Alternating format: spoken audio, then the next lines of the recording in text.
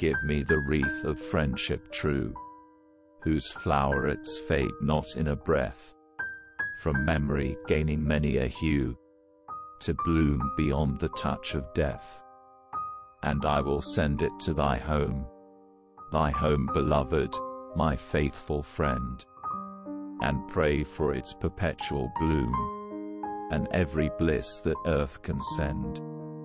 Within its magic wreath I'd place heart's ease and every lovely flower, to win thee by their matchless grace, and cheer and bless the lonely hour, when at the world's unkind return, of all thy worth and all thy care, thou mayst in spite of manhood turn, and shed the sad, the bitter tear.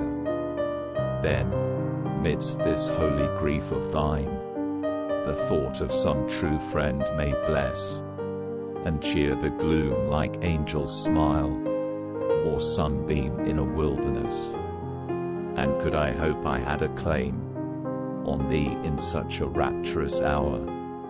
Oh, that, indeed, I'd own were fame, the saving ark of friendship's power, or that, in future years, thy babes should o'er this frail memorial bend, for first affection rarely fades, and boast that I was once the friend, whose wit or worth possessed a charm, by parents loved, and them caressed.